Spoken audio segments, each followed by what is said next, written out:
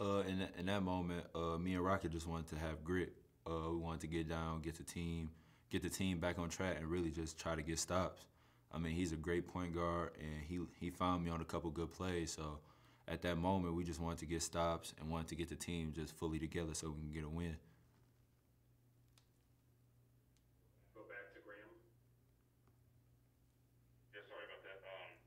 Gabe, you seem like you really found a comfort level in the second half, and maybe more so than at any point this season. What transpired late in that game that we sort of saw the energy and the versatility to your game that we maybe haven't seen since last season? I'll just say I seen a couple open looks and I went for it. It's all about just believing in myself. I mean, that's really what it was at the end. I felt like on the layup, I had a good drive, had a good opportunity, and I just finished it the best way possible. And Rock hit me with a couple shots, Aaron hit me with a couple shots, and I just finished, followed through and finished. So really, at the end, it was just believing in myself and my teammates believing in me just by getting me the ball. Next we'll go to Lindsey Huddleston. Yeah, Gabe, how much does that getting up shots after the game play into you believing in yourself? You've done some great shooting in this game and the past game. How much does that getting up shots after the game help you with that? It helps me a lot. It helps me just keep on maintaining my rhythm and my flow. I work out like a lot, like as much as probably Coach is talk about. I probably work out more than that. So I live in the gym, so I really want to just keep on working. That's really what it is. That game doesn't define who it is. It's in the past, and I got to keep on working, keep on getting better for the next games that's coming forward. Yeah, real quick follow-up. Malik Hall talked about seeing that post on social media, you getting up shots, and it brought him back into the gym. What does it mean to have an influence on other players that your work ethic is having that kind of influence? It means the world to me. It means that they see it and they want to get better too, and I want to get better with them. Like Malik is a very great, like he's a great player, and I want them out there with me too. So I try, even though they probably seen it on social media, which I don't have, I don't have Twitter or anything, so I didn't see it. But for him to say that and want to go out there and just help me out any way possible, I mean that's what it's all about. All right, great. Thank you. You're welcome. Next we'll go to Chris Solari.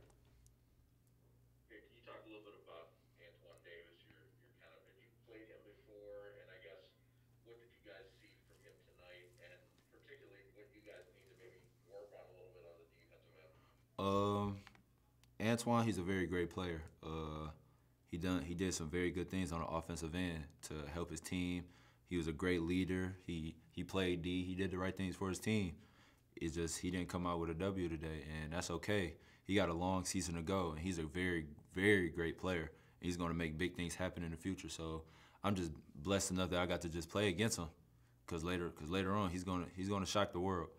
Overall, defensively, even for myself, I got to pick it up. Team has to pick it up. I did some things out there that I shouldn't have done, and I have to pick that up. I have to get back in the gym and just keep on working, watching film, and going over the things that's happened. But overall, I'm just happy that we got a win. Our next question comes from Audrey Dahlgren. Gabe, you like to describe Thomas as a bucket. And so when it comes to Julius Marble, though, how would you describe the kind of player that he is for your team right now, especially with him coming off the bench against Duke and now tonight and the impact he was able to have? I'm just very proud of him. I mean, Drew has been through a lot, and I just want to be there as much as I can for him. So right now, I'm just very proud of him, very proud of the things that he does. And people don't know this, but Drew is in the gym. Drew works. Drew tries his hardest to be the best that he possibly can be. He watches film. He's there early in the morning. He's one of the guys that probably leave late at night. So I just want people to know that I'm just very proud of him, and his hard work is showing off on the court. And that's all you can ask for. I mean, God has his back through thick and thin. So I just want to be there for him, be there for his ride. One follow-up, if I can, is that this summer, obviously, with the passing of his dad, that was obviously very hard on him and everyone else on the team. But how have you seen him, not use that as, I guess, a motivation factor, but how have you seen him change his game or maybe his mental mindset because of that? Since I've been through it and I still go through it every day, I just try to be there for him. I mean, that's one thing. We both went through the same similar situations, and I know we both think differently. But if my experience can help him too, and his experience can help me too, then that's the best thing possible. We both can help each other, and for him to go through that, I feel like it's made him stronger. It's made him tougher. It's made him a whole complete player. He's playing. To me, he's playing out of his mind right now. Cause I'm a Julius Marble fan. I'm his #1 fan. So I'm just happy that he's doing the things that he's doing, and everything is coming along for him. Thank you. You're welcome. Go back to Chris Solari. You guys obviously have the quick turn to Sunday. I guess, how will this stretch maybe prepare you for tournament time? And also, how do you prepare for the next opponent, knowing that their game already has been wiped out this week with COVID issues? I mean, it's got to be a weird situation both directions. Yeah, it's a weird situation, but I mean that's the reason why you came to Michigan State.